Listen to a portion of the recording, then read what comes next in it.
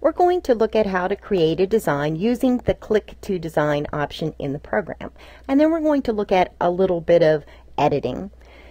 There are images that are linked in the menu with these videos, so if you haven't downloaded those, you may want to download and unzip those so you can follow along with the lessons. To create a design using the Click to Design or Automatic Digitizing, you're going to start with an image. So we're going to go to the main menu and select Image and Insert Image.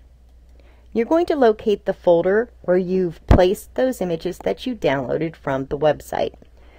When the open dialog box appears, you're going to see a list of little icons indicating the images that are in there, and they're only going to display the bitmap images. In the folder that you downloaded, there are bitmaps and WMF images. If you wish to see more designs or more images, you need to go down to the Files of Type and select All Files. Or if you know that they're WMF images, or whatever format they may be, select the format. In this case, we're going to go with All Files.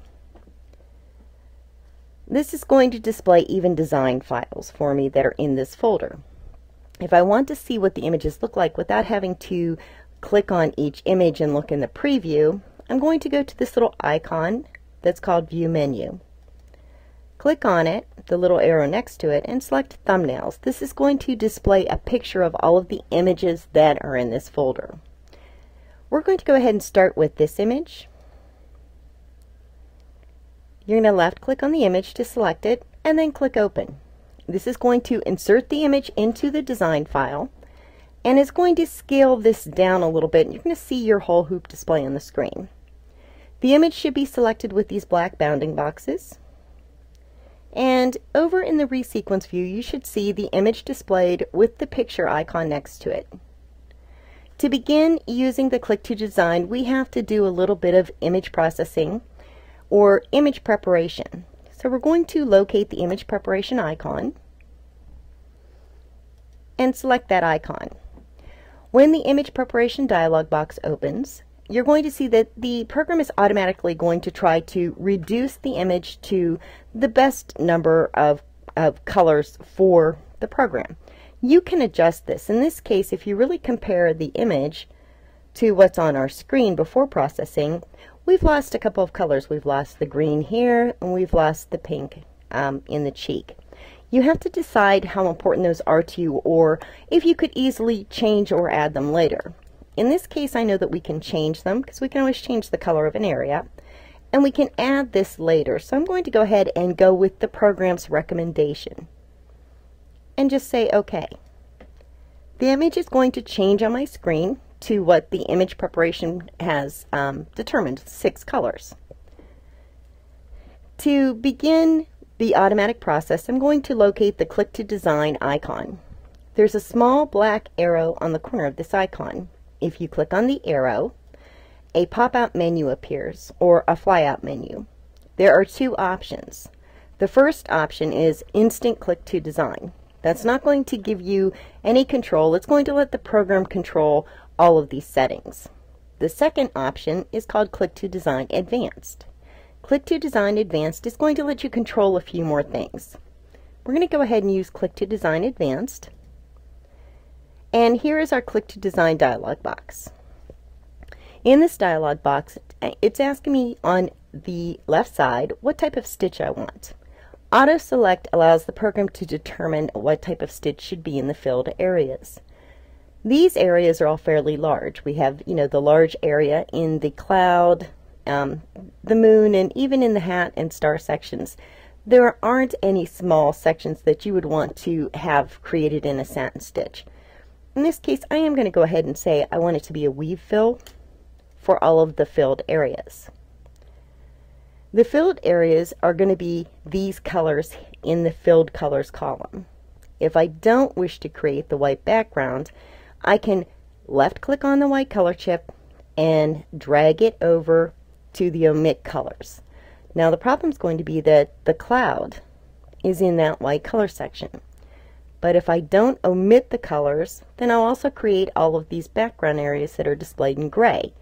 And when I create the background areas, there's a good chance that travel stitches will be placed underneath this. So we're going to omit the white color, and we'll look at making the cloud in a different manner.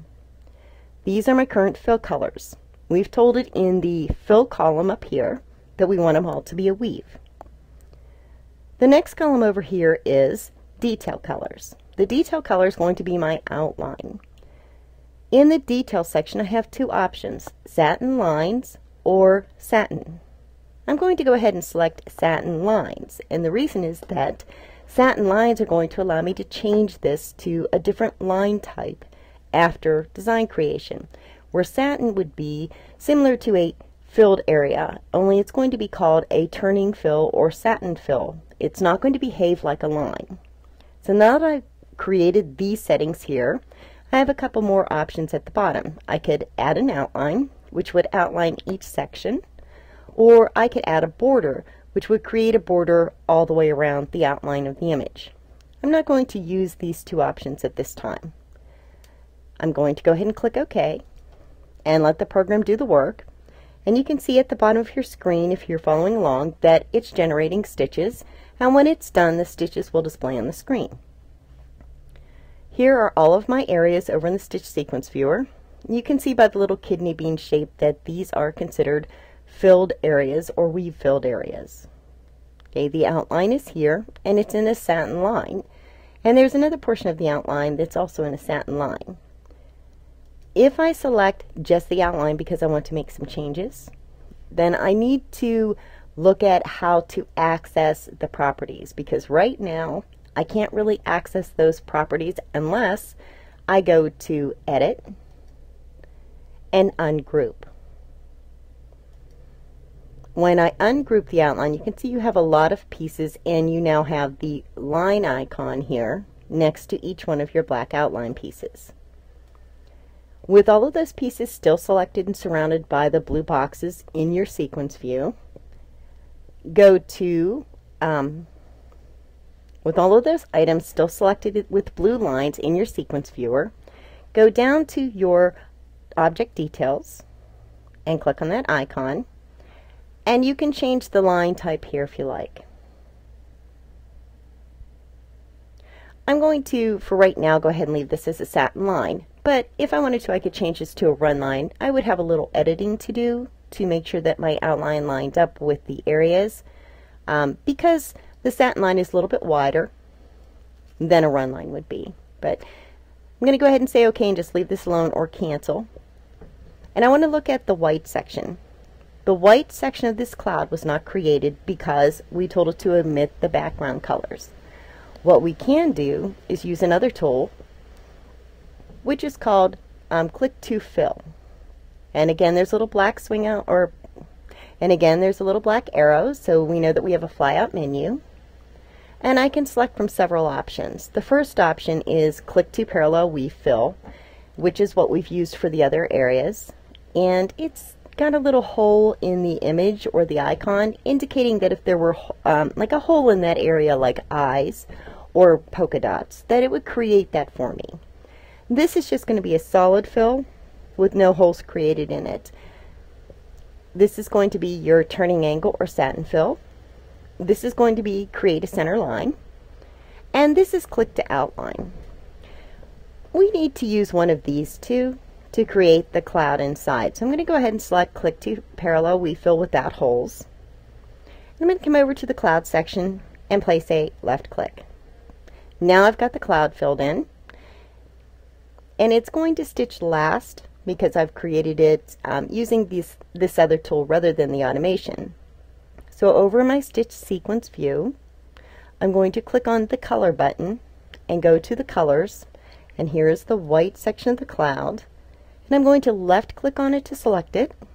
Then I'm going to press and hold the left mouse button and drag it to the first stitching position.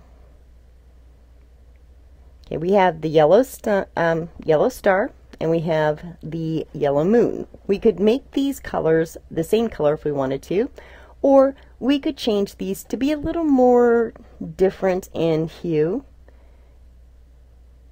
and make it stand out a little bit more. Now, we also have this section of the hat that was originally kind of like a nice pastel green. And right now, you know, it's the old color of the sun. You know, right now it's the color of the star. But if we left click on this, we can change it to whatever color we want. The only thing that's missing from our original image is the pink cheek here. And that's very easy to create using a quick little manual tool, which is a circle tool. And again, it's got a little fly out arrow. And we're not going to create a big satin stitch circle for the cheek. We're just going to use this parallel fill circle and come over to the cheek area, left click, hold your mouse button in when you left click and drag it, and there's our circle. Now we can always go down to select and move this where we need it to move. You can also resize it just by dragging on those little boxes. And to change it to pink, just come over here with the item selected and click on the pink. And again, you can move it into a new position. And there's our first little automated design.